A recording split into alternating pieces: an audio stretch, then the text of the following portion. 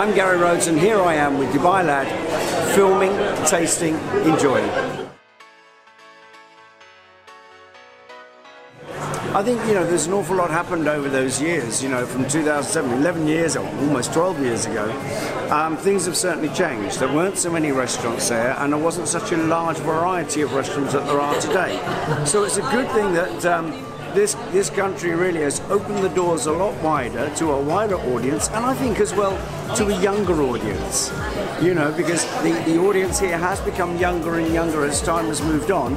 So it was the right thing to do to make sure there's a huge variety, and that's what I find is so exciting.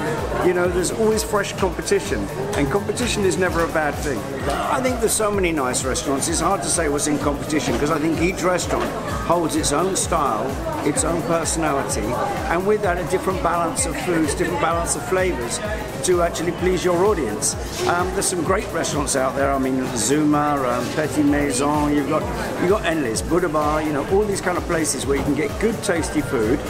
So I think, it keeps, all of us can look and learn from this, and I think as chefs you can never stop learning. I've learned now for over 40 years as a chef, and will continue to do so. So it's great when you get lots of new operations coming along, and maybe they hold something that you wish you'd thought of first. So again, that's a fresh lesson. I think what you have to look at is, we all know there's different regions that surround sort of the center of Dubai. And within those regions, you've got to sort of look at what you feel that audience would prefer.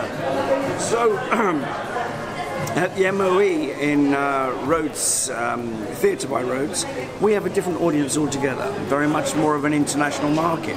But still, not forgetting that we still like to have that little Asian touch in our food, something a bit more European, and also theatre and gold are two different kind of styles.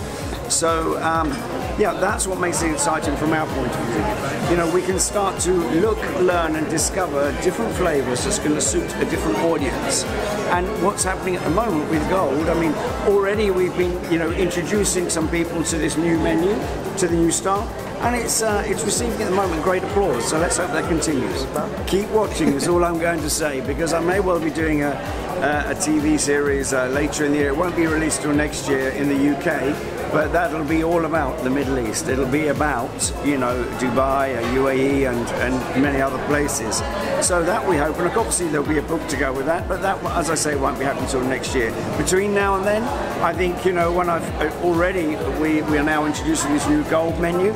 Very shortly I'm going to be training my whole team for a new theatre menu, and likewise then Rhodes W1 restaurant and also Rhodes 2010, I'm introducing brand new menus there. So it keeps me very, very busy.